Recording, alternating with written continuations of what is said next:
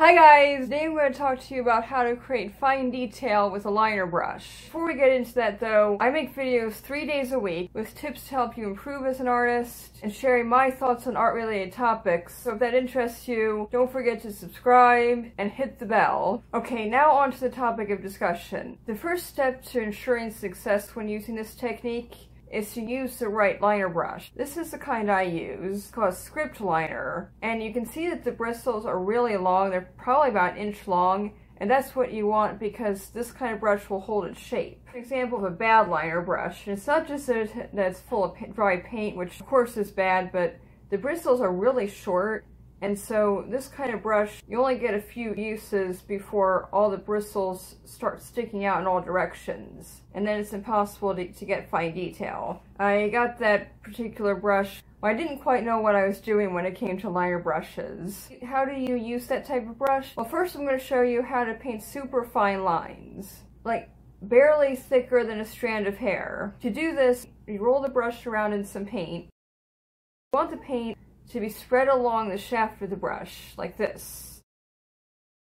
Not all collected at the tip. And then when you go to your canvas, you're just going to barely touch the tip of the brush to the canvas, like I'm showing you here. You can also see me use this technique in my painting Turkey on the Grass here.